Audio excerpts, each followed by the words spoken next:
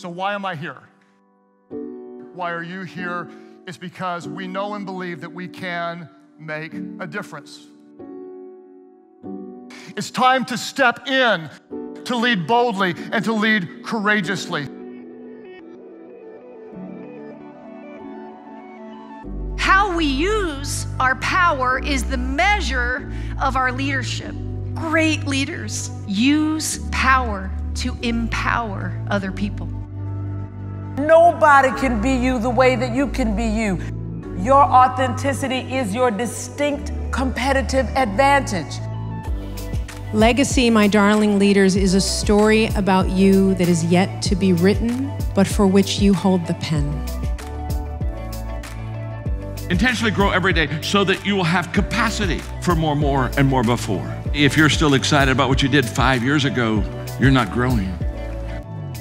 You need to think beyond your means. Dream something so amazing and so ridiculous that it gets you out of your comfort zone and it scares you to death. What instincts do is instincts allow you to pursue the possibilities instead of just protecting the probabilities. When we become successful in organizations, sometimes comfort becomes more important than improvement. You have difficult conversations. They are simply part of being human, and how you handle those conversations defines your leadership.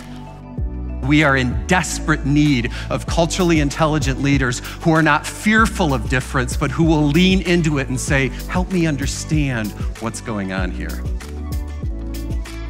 I learned such a crucial lesson, which is it's completely irrelevant who's right and who's wrong. The only relevant thing is the customer must always feel heard. If you want to be a success, identify a human need and reach out to solve it.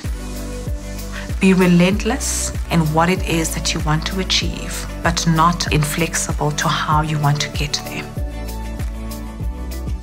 There's no such thing as winning business. There's no such thing as winning life. Infinite games are a part of our existence. The problem is, most of us don't know how to lead in an infinite game. The only true competitor in an infinite game is yourself.